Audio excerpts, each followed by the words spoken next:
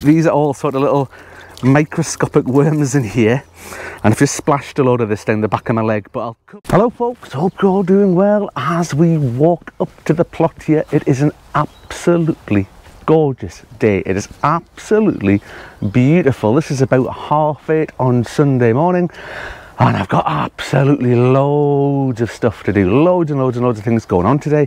I've got about the next 4 or 5 hours up here to get through it all, so I'll have to get a shifty on. But as always, I'm not going to do it in one big long video. I'll sort of get things broken up and split up into sections and put them out throughout the week. So, speaking of which, over here we have got some salad crops that need to go out. These are all different kinds of lettuces over here. We've got some spring onions here, some beetroots that are going to go out. These are turnips and sprouts further over here. They're going to go back home to the wee greenhouse, where they're going to get potted on and propagated on into bigger pots. What else have we got to do? Let's have a quick wander down here and see what I've got. I've got a bag over here, and we've got, let's just grab these. I'm going to be putting this down today, Nemaslug, so they're nematodes, and I'll do a bit on that.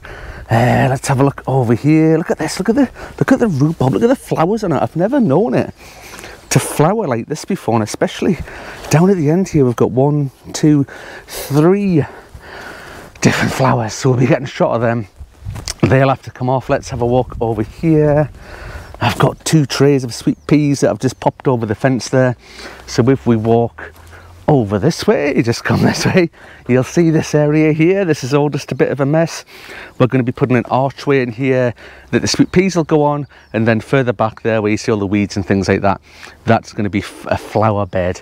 And I think, is that all we've got going? Oh no, let's have a little wander up here. Let's see what else we're going to have on the go this week. Right, we'll just scoot round the corner, just have a look and make sure I don't trip myself up.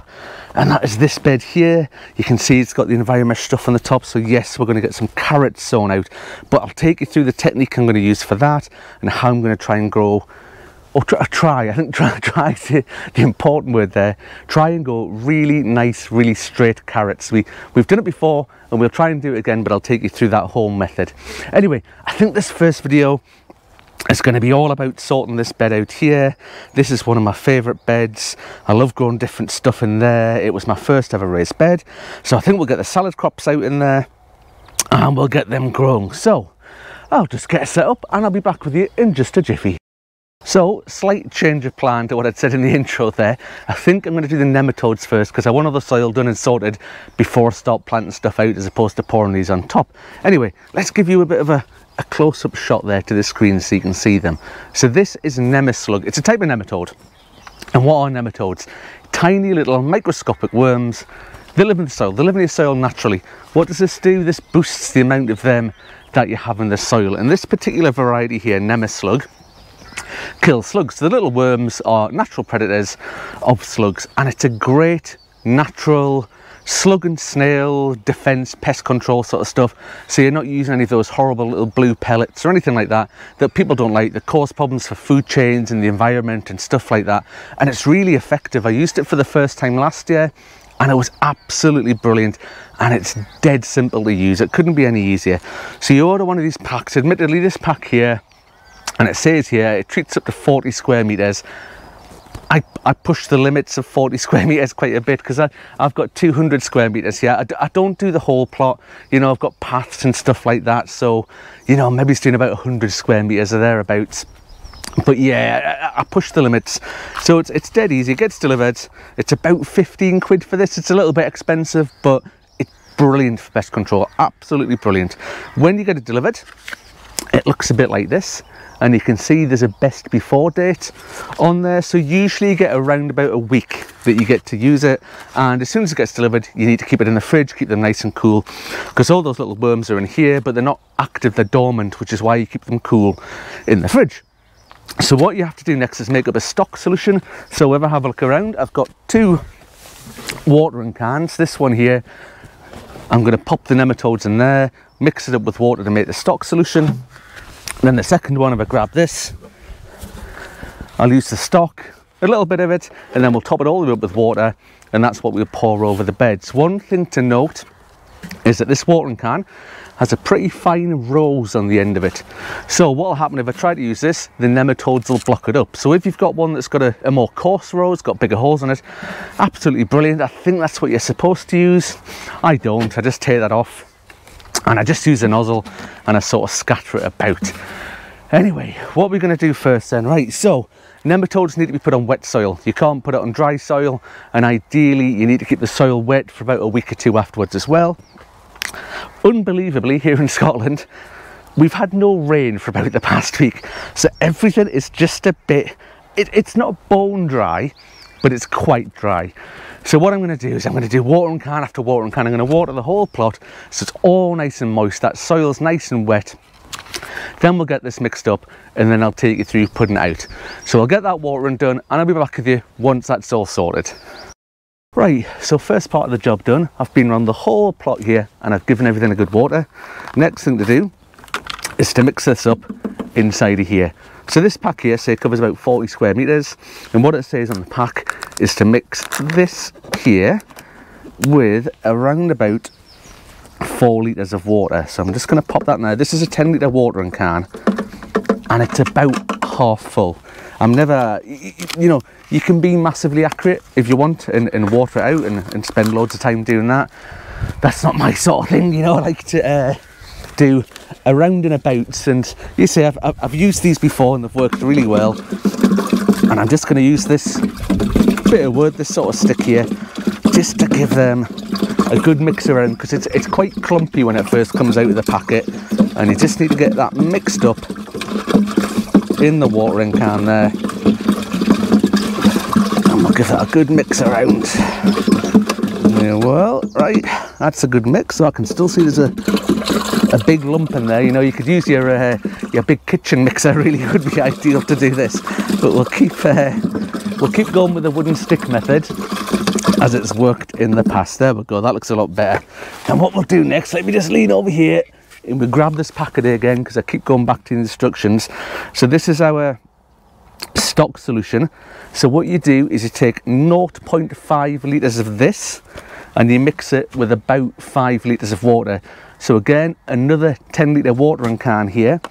So what I'll do is I'll take about a litre and add it to this and then top it up with water, and again I'll remove the rose.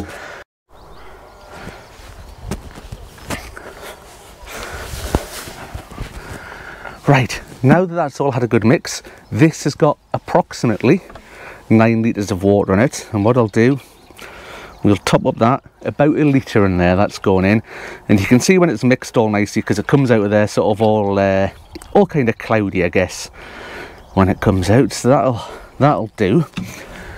And what I'll do is I'll pop over there, I'll grab you off the tripod, and we'll have a wee wander around, and I'll show you the sorts of things I'm gonna use these on primarily, and that sort of technique that I'm going to use with the watering can without the rose on the end of it. Because you see, if you use a fine rose, if you use the one that comes with the watering can, it's just going to get clogged up with the nematodes and it's going to block it. They're not going to come out, they're going to get stuck in the rose, and it's not going to be very effective.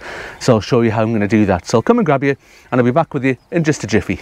So there's a couple of different beds that I'm going to start off with the nematodes on, and you'll have to excuse the dodgy camera work, because I'm going to try and do this with the watering can in one hand, putting them out and holding the camera in the other hand. But here goes nothing. Let's spin you around first of all. So this bed here, you might remember from last week, this had the potatoes in it, so the potatoes are all buried in there. Yep, sometimes the slugs do go after the potatoes. So here's the watering can, and I'm just going to do this, just sort of spreading that all the way over, and I can feel, just to give you something to laugh about, that these are all sort of little microscopic worms in here, and I've just splashed a load of this down the back of my leg, but I'll come to that at the end of the video and tell you why that doesn't matter. So over here, you have to excuse my shadow, actually, let's just move that out of the way. We've got the broad beans, and I can see a couple of these have already been nibbled. I think we've got a mix of pigeon damage and slug damage, but again, we're going to do this. And what I'm going after here, you know, we've done the potatoes, and these ones here is, we're going after the sort of, the green leafy ones, the ones that are targets for slugs. So if I come over here, just now, I'm not going to put any in here where the shallots are, because they're not really a target for the slugs. Slugs don't care about alliums. The same over there with the leeks, and over there under that green cover where the garlic is, they're not going to go on there. But this bed here, where we've got the packjoy and we've got the radish, look, you can see, let me show you, little signs of slug damage on the leaves, and here as well on the radishes. So again, this is the sort of area that we want to be protecting and using what I'd call a valuable pest control. You know, it's expensive. It's 15 quid, that box, for 40 square meters, so it's not cheap, that's for sure. So you need to use them carefully and sensibly. Right, that's me just dropping the watering can, by the way, if you're wondering what that noise is. What I'll do, I'm going to go and finish off the whole of the rest of the plot with that. You say concentrating on certain areas first. I'm going to go after the carrot beds next. No carrots in them at the moment, but I'll come to that in a bit. Then I'm going to go all the way around, do all the others, and we'll see what we've got left, and right at the end we'll do the alliums. But I'll come back to you in a bit because I want to chat to you a little bit more about the nematodes, the things that they do, and I mentioned about spilling on my leg and what have you and stuff like that, and we'll have a wee chat about that. Back with you in just a jiffy. Well, that's this one pretty much done, folks. I mentioned that I would come back at the end just to mention a couple of things there.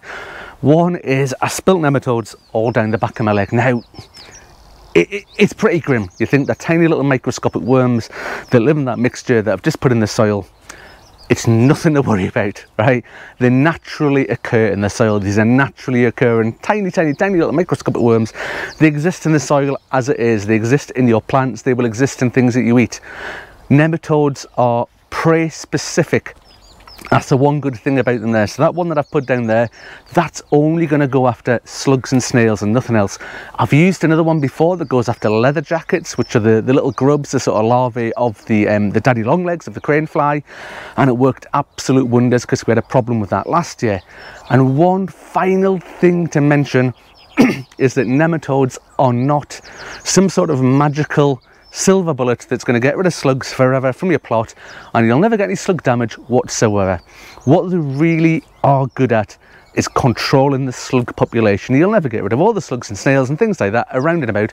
They'll always exist, but by using them I can keep the population down, certainly within my plot. Keeps it down, it's natural, it occurs in the soil by itself. We're not using the little pellets, it doesn't affect further on down the food chain and things like that, which is really important. Anyway, that's me done for today. I think I'm going to go on and get some carrots sown on such a beautiful day, and I will see you on the next one. Thank you very much for watching. Bye for now, folks.